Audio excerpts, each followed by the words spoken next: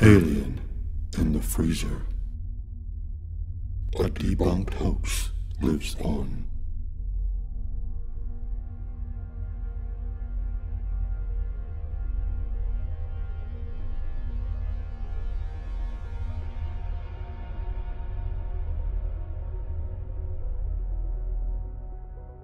As I worked on my previous video about Art Bell, I began to really see just how many hoaxes and missed predictions he was involved in during his tenure at Coast to Coast AM. All of them would fizzle out and be proven untrue.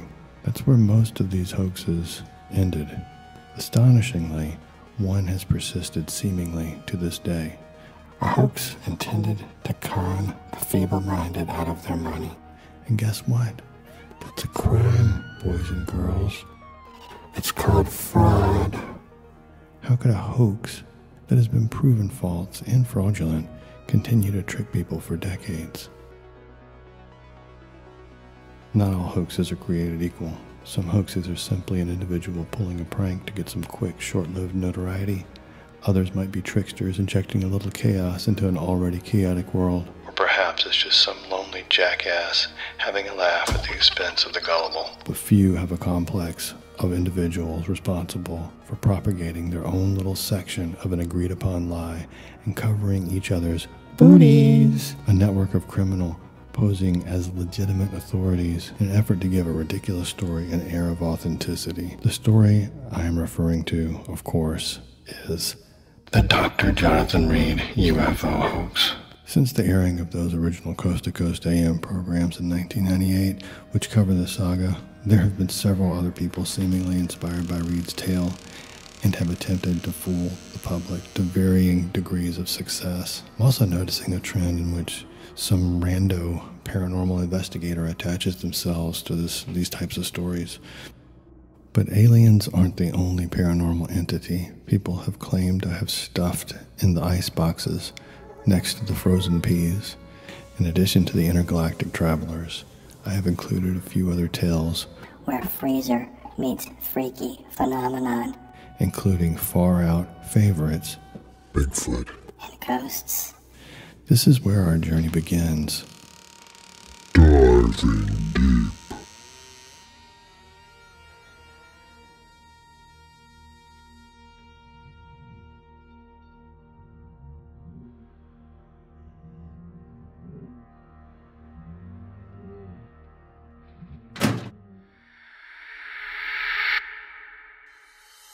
First up, there can be unintended consequences for perpetrating an alien in the freezer hoax, as one Chinese farmer found out the hard way. Spinning a yarn of that type can get you attention for sure. It just might get you the attention of Johnny Law.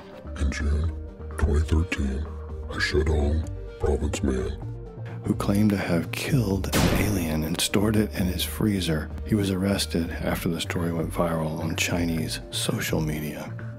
Li Kai sparked this internet frenzy when he posted a series of pictures of the interred dead creature. Close-up shots show the alien's wide-eyed face and a sinewy hand with a red cigarette packet placed on its palm. Apparently, that was her favorite brand.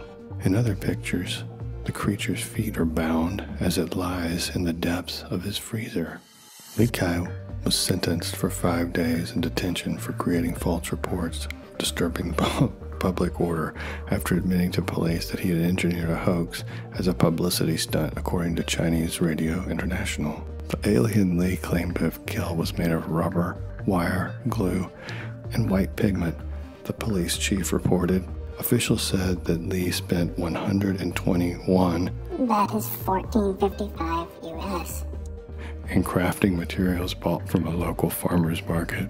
Li, a seafood dealer, first posted the story on a popular online forum.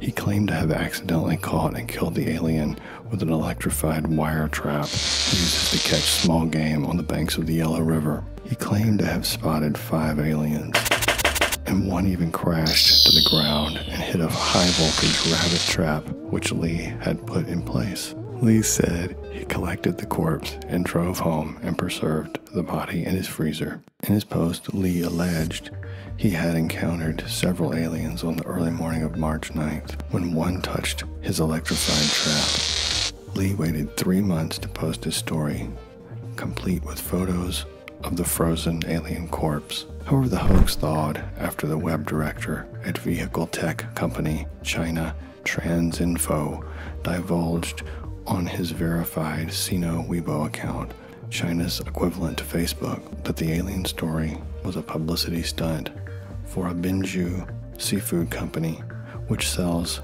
artificial sea cucumbers. Good Lord, that sounds horrendous, actually. He insisted the story was real and said DNA tests would prove the alien did not come from Earth. Lee later claimed to his followers that police had blocked the news and pressured him to keep quiet. Police said the matter is under further investigation, so stay tuned. The second example of a freezer being the final resting place for a poor hapless alien is set in Russia. In 2009, a woman claimed she had kept an alien in her freezer for 2 years after its module crash-landed outside her house. She wrapped the 2-foot-long body with a huge head and stick-like arms in plastic and hid it away. She finally revealed her secret to the authorities, and the pictures have sparked an internet frenzy, with stargazers claiming they now have proof that there is other life out there. These pictures look great. She claimed the body lay among the burning wreckage of a UFO. Why didn't she just tuck the UFO away as well? Paranormal writer and part-time lawyer Michael Cohen said, "This could be an elaborate hoax. However, the possibility it might be an alien should not be discounted. Russia is a hotbed of UFO activity, with craft being tracked." Michael Cohen, did you even look at the photos? Pretty sure you changed your opinion. Before we tackle Jonathan Reed, let's have a look at a few other instances of paranormal. Freezer hijinks. Bigfoot is obviously another entity ripe for stories of convenient long-term cold storage of a decomposing corpse. In August 2008, at a hotel in Palo Alto, California, a pair of Bigfoot hunters say they will present what they contend is the most definitive proof yet of an animal that science says does not exist. DNA evidence and photographs of a dead specimen they said they found in a remote swath of woods in northern Georgia. "It was very frightening at first," said Rick Dyer, 31, a former corrections officer who coincidentally runs a business that offers Bigfoot tours. "And it got even more frightening when we saw the others." Indeed, Mr. Dyer said he and his partner, Matthew Whitten, saw 3 more of the beasts nearby as they dragged the body of said creature out of the woods. Moreover, Mr. Dyer said he has video clips and photographs to prove it. One photograph provided to the news media showed what resembled a gorilla or maybe an old sheepskin rug lying twisted in a freezer with a dollop of intestines protruding from its belly. There's a lot of comment being made that it looks fake or it looks like a suit, but these people wasn't there when I was sweating pulling this thing out of the woods. I drug that dead body of a 7-foot, 7-inch, 500-pound, half-ape, half-human creature through the forest of North Georgia mountains. I got home and put him in the freezer. We were not looking for Bigfoot. We wouldn't know what we were doing if we did. Dyer and me were simply looking for a quiet spot. And just as we got comfortable, that's when we spotted that sumbitch and all the rest of them too, staring, peeping at us with those yellow eyes right at us. Now, we must insist that the future scientific analysis will bear out our claim, by God, Dyer says. Steve Coles, who maintains the Sasquatch Detective website and hosts an internet radio show, broke the story confirming that the Georgia men's tale was in fact a hoax. In addition, Stanford University anthropologist Richard Klein said Monday that he was not aware that he had been identified as participating in the project. The hoax was discovered after an expedited melting process, Coles wrote. A break appeared up near the feet area, and the team and I began examining the area near the feet. I observed the foot, which looked unnatural. I reached in, confirmed it was in fact a rubber foot. Cole said he contacted Tom Biscardi, the self-described real Bigfoot hunter, who had been searching since 1971 for the creature. And he appeared alongside Witten and Dyer at the news conference. Yikes. Later that day, Tom Biscardi informed us that both Matthew Witten and Ricky Dyer admitted it was a costume. Witten and Dyer reportedly agreed to sign a promissory note as admission of the hoax and to meet with Biscardi at a hotel. Biscardi at a hotel on Sunday. But when Biscardi went to the hotel, the two had left, surprisingly. At this time, action is being investigated against the perpetrators. Witten and Dyer failed to show up for a scheduled appearance on CNN's American Morning, and they've never been heard from again. Currently, there's a YouTuber who is claiming to have a freezer housing the remains of a long-dead, dismembered Bigfoot. Comedian, dog trainer, and artist Peter Kane from New York released a questionable clip on YouTube insisting he has proof of Bigfoot's existence. Peter Kane insists the object in the videos is the severed head of mythical beast Bigfoot. Sasquatch hunters even suggested conducting a DNA test on the hilarious-looking object to finally silence the doubters. Footage shows Peter examining what he claims is the head of the disgusting beast, which he says his dad shot in 1953 during a hunt. Since then, he says he's been keeping the 119-pound or 8.5 stone cranium in the freezer. He doesn't really go into why. He is only just getting it out now. The camera pans around to show what is supposed to be Bigfoot's severed neck. Despite its comical appearance, Peter insists the head is real. He says, I've taken a lot of shite on my YouTube channel. People saying that I'm always making jokes. This is not real. This is real. And at least some of the people commenting on the clip seem to believe him. One wrote, Looks the same as the one I saw here in Florida. To me, it looks like a giant brown version of Rankin and Bass's Bumble puppet from the Christmas specials. Paralyzed. The comedian said he had kept the head in the freezer for nearly 65 years. Another viewer said, Wow, Peter, I'm a nurse with 35 years experience, and many of those years were in the operating room or surgery. This looks really, really real to me. I hope I'm never in need of a limb reattachment when this lady's on duty. You'll have to excuse me, sir. All my medical training is based in papier-mâché and decoupage. A third commented, I feel vindicated. Thank you, Peter. Thank you. And one suggested, Why don't you just have it analyzed? I think it would be great to see a DNA test. Here's the DNA results. Home Depot, Jerry's Artorama, and the recycling bin. Numerous people have reported to have proof of Bigfoot over the years, and there are new sightings reported all the time. Once in a while, some yahoo comes along thinking he's smarter than everyone else, and you get yourself a lame hoax. All right. This brings me to my final category before we get into the Dr. Reed hoax. Let's talk ghosts. A freezer can be a terrifying place, especially if you're stuffed in one, or when it's combined with a healthy dose of fictional horror. Author Stephen King joins Freezer and Fright cleverly in The Shining. Stanley Kubrick's film adaptation raises the stakes and heightens the tension in this pairing even further.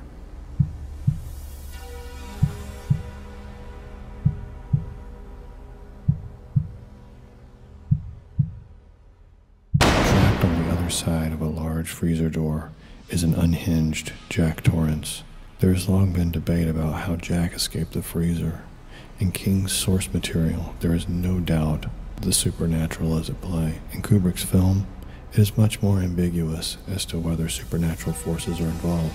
However, during the freezer scene, Jack is heard speaking to Grady, the deceased murderous previous caretaker of the hotel. All of a sudden, we hear the sound of a large door lock disengaging. Seems pretty clear to me. I like to also include the stories of two individuals who claim to have seen or heard a ghostly entity in or around the freezer. Our first story comes from Squirt of Glitter, and she writes, Okay, a little backstory.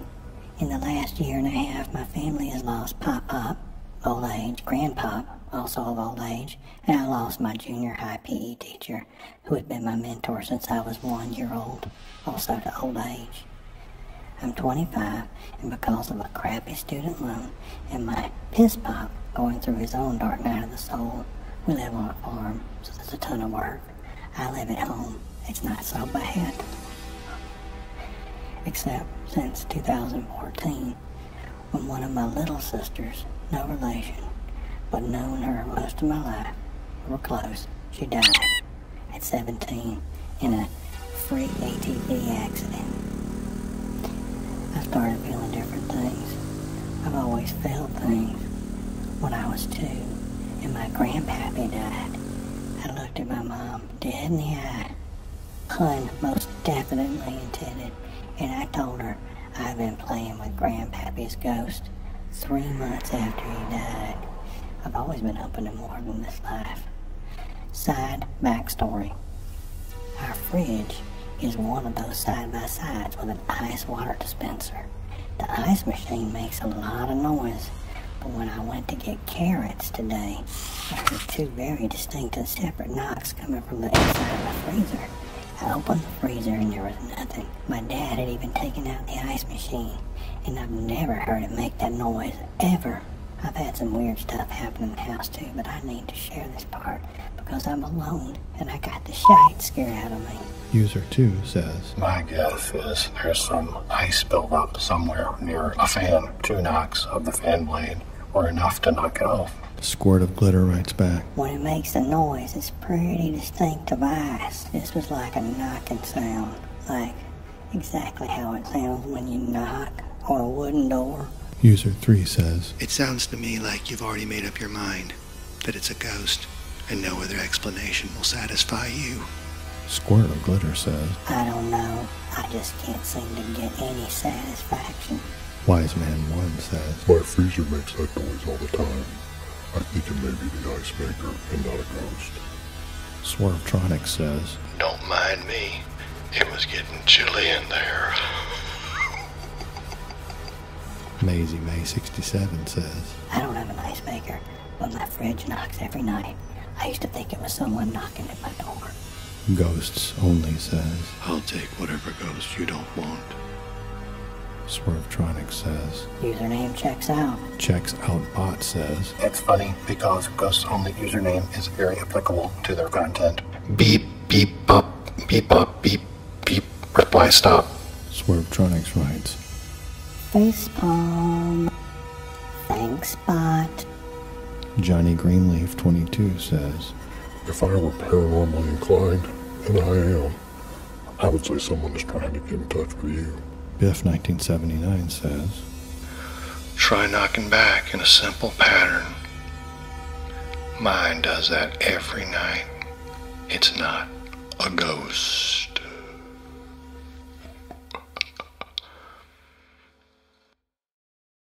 Our second freezer ghost story comes from After Birthday.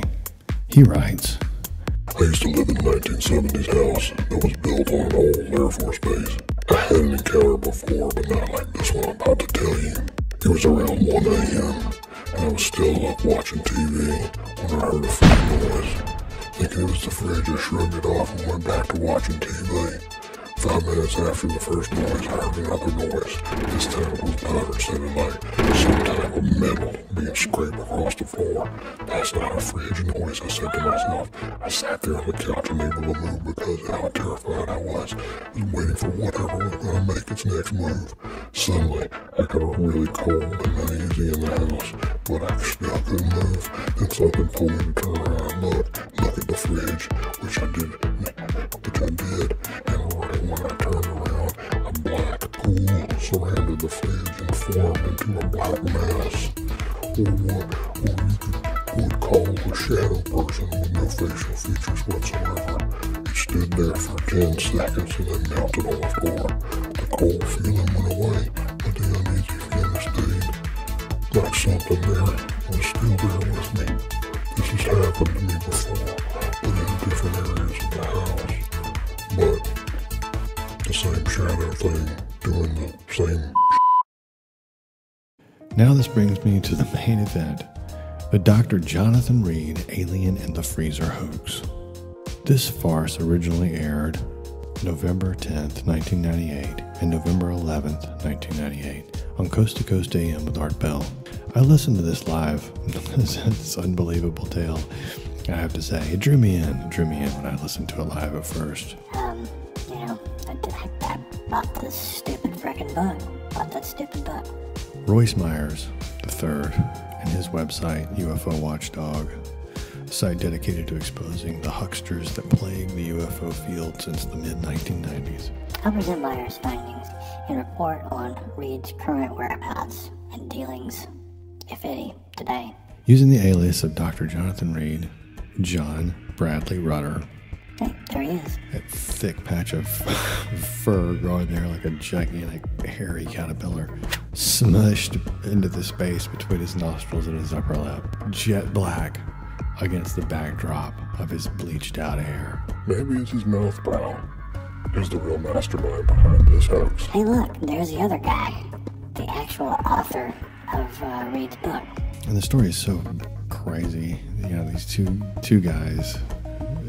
Reed wasn't even originally part of the thing. He got into it later. Like the two guys, Robert Wraith, and some Chacon guy, which they were both aliases. They worked at a convenience store together and concocted this tale.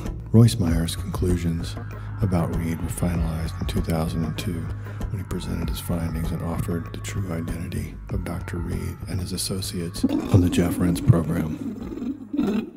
Aside from Reed and Wraith, several other individuals involved have been identified and documented in Myers' full report on the hoax on his website. Here we're going to focus on the main original story and the two men, Dr. Jonathan Reed and Robert Wraith, that sold us a load of bull over the course of 2 nights on Coast to Coast 22 years ago. The first night, Wraith, the actual author of the book, got on the air and set the stage for the following night when Dr. Reed would emerge and clumsily narrate his melodramatic, ridiculous tale. And Wraith, coaxed him through the whole thing, would prompt him with different details. Don't you remember that? Oh, yes, yes, I remember that. It was so frightening. That's right. What about this? Oh, yeah. Oh, Art, it was horrible. Oh, God. The information about Reed and Wraith that follows here is really just the work of Royce Myers and anybody that helped him out at UFO Watchdog. John Bradley Rudder, a.k.a. Dr. Jonathan Reed, told a bogus story of killing an alien in the woods of Washington State on Art Bell's show. Took the alien body home. The alien came back to life. The government stole all his evidence except some bad video and pictures. He claimed to be hiding from evil government agents. He has pictures of the rubber alien and fake UFO as proof. He's refused to have independent investigators evaluate evidence. The film type Dr. Reed claims to have used to take the photos in 1996 wasn't even manufactured until 97. It has since been discovered Dr. Jonathan Reed is actually a Seattle, Washington resident named John Bradley Rudder. He lives in Seattle, Washington at that time, but he was apparently running from the evil agents. But there's pictures of him at weddings and things like that, hanging out at that same period of time. A UFO leech. And then Myers goes on to talk about Robert Aria, which is Robert Wraith's real name. Robert Aria, a.k.a. Robert Wraith, author of Reed's book, co-conspirator of the hoax, and works as a clerk at a mini Mart in Seattle. Pues era una tensión muy grande. Era una tensión muy grande la del momento. Y pudo tomar estas escenas justo después de ocurrir esto. Aquí es importante, Adam, observar cómo cada vez que se acerca al aparato, cómo se distorsiona la imagen, escucha la desesperación del doctor.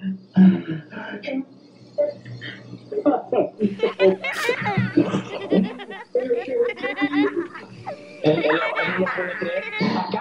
Hay que recordar que en la historia del doctor Jonathan... Apparently he's got like audio recordings of him talking to the alien going, I'm not going to hurt you again, I promise. and the alien's going, those are hilarious. These morons have been so exposed in the United States that they've had to move their con to Latin America. You can thank Jaime Musan for that. You should check out Royce Meyer's website.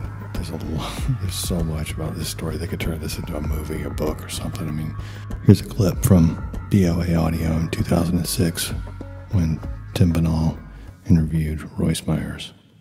Dr. Reed had claimed that the government had yanked one of his teeth out and had replaced it with a fake tooth with a transmitter in it.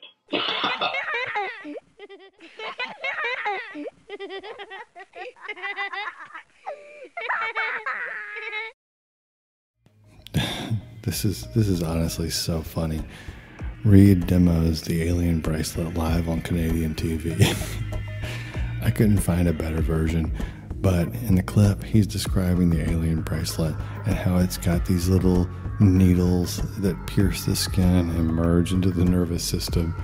He goes on and on about how it hurts at first and explains that it needs to rest his arm on his chest, holding his arm with the device close to his chest so it doesn't flop off. He continues to stall until he's able to shine a light in the camera. It honestly looks ridiculous. He claims it's controlled by them.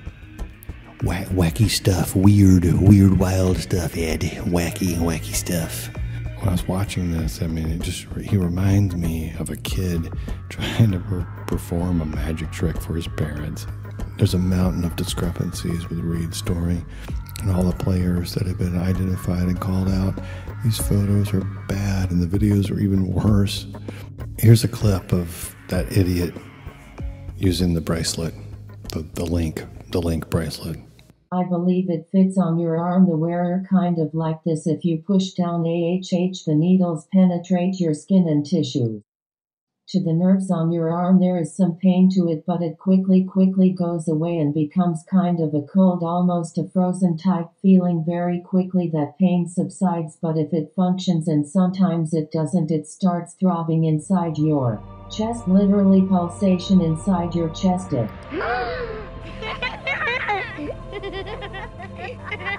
It starts in the center and emanates to your extremities and becomes harder and harder, and then when that happens, then it starts to be activated by there. I can feel it in my chest. It's painful, but if I hold my chest it has a tendency to be less painful, and then they make the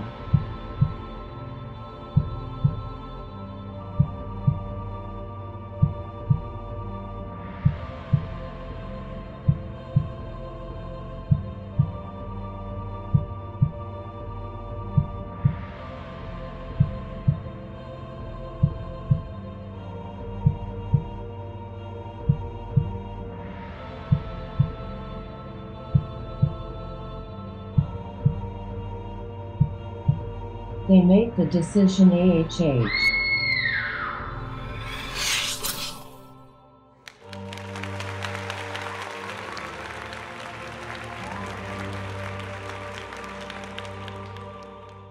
Assume names, cheap props, bad actors. Sounds like the makings of a Don Dohler picture. Hang on a second. The plot of Galaxy Invader. Galaxy Invader, aka The Galaxy Invader, is a 1985 direct-to-video sci-fi film directed and co-written by Baltimore filmmaker Don Dohler.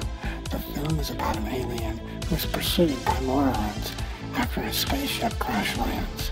The film film plays off the success of films such as Creature from the Black Lagoon and adds a twist with a drunken redneck cast. Its low production value and sometimes golden, mostly very poor acting, makes for a cult classic exploration film with a comedic take on redneck culture with their view on foreigners. The cast is made of entirely non-professional actors, mainly friends and family of Dollar. Most fans of Galaxy Invader recognize its flaws, but love the movie for its quirky and sometimes hilarious moments. It is featured in Cinematic Titanic, the complete collection, on disc 5. Segments of the film can also be viewed in the Film Ventures release of Spanish. In the Film Ventures release of the Spanish film Pod People in 1990. However, it was not legally licensed from the author. Pod People was featured in a segment of Mystery Science Theater 3000, and the unlicensed footage from Galaxy Invader was used. This hoax was apparently still being held up as truth as late as 2013 on Art Bell's short-lived coast-to-coast reboot, Dark Matter. The two of them carried on with this ridiculous, bogus story in detail again. That's Art playing along all the while. Here's a clip. One of the most controversial and most debated and compelling cases of our time. Having some of the best evidence ever collected relating to the reality of alien or extraterrestrial intelligent life forms interacting with humankind, all of us. His case has also been featured in varied ET articles, television programs, literature, numerous publications around the world. Ladies and gentlemen, Dr. Jonathan Reed, great to hear your voice, buddy. I am hearing it right. Happy Roswell, Mr. Bell. There you are. Just say Roswell's. Roswell. That really does it, Roswell's. How the heck are you, Dr. Reed? Boy, you got a few days? I got a few hours. I'm doing good now, and we'll get into some of those details later, but I'm doing well, and I certainly appreciate the opportunity to be back on with you. Well, I know that your story is wildly controversial, but I also know, and the audience should know, I don't know if we'll bring them all on, but we've got like 3 more witnesses to what you're about to tell us, as incredible as it's going to sound to this audience. I found a link in my research for Reed's recent internet activity. There wasn't much. In 2018, someone was selling a signed first edition copy of Reed's BS book. Okay, why would a person who was supposedly running from rogue government agents, evil government agents at the time of his book release, why would he sit down, sign, and personalize them? Dear Gary, keep on running like me. Love you, brother. Yours truly, Johnny Reed, Ph.D. And Peppy, may peace be with you, sir. P.S. I'm moving to Latin America. Kiss, kiss, Dr. R. There is a section in the book for thanks and acknowledgments. All of the true first names for those individuals involved in this hoax are listed along with their appropriate surname. And wouldn't you know it, in among the names is a Mr. Art Bell acted as if he had never met or spoken to the two men before they appeared on Coast to Coast the first time. As was mentioned in UFO Watchdog's findings, Reed has most likely fled to Latin America. So now he'll be selling his snake oil exclusively to Spanish speakers. Art Bell isn't around anymore to give these knuckleheads a national platform to push their nonsense. So Reed seems to have packed up shop in the US for now, at least. These types always find a way to slither back into the open if you wait long enough. You can still buy Reed's stupid book on Kindle on Amazon for $8.45 if you want to waste your hard-earned scratch and your precious time. There is nothing to gain by reading this book. Really, I hate myself for falling for the con in '98. This is payback, brother. Trust me, your time is served much better by watching Galaxy Invader. I can't find anyone in favor of this guy, and for good reason. No researchers are hitching their wagon to this guy anymore. No one seems to be taking up Reed's cause, at least in the U.S. I did find this one little gem on YouTube from several years back. At any rate, I think this hoax is finally dead and buried for now. But like all the con men in this arena, they hang back lurking in the shadows, plotting and waiting to emerge yet again. The hoaxers. People like Reed, they are the true horror in these stories. Until next time, please subscribe.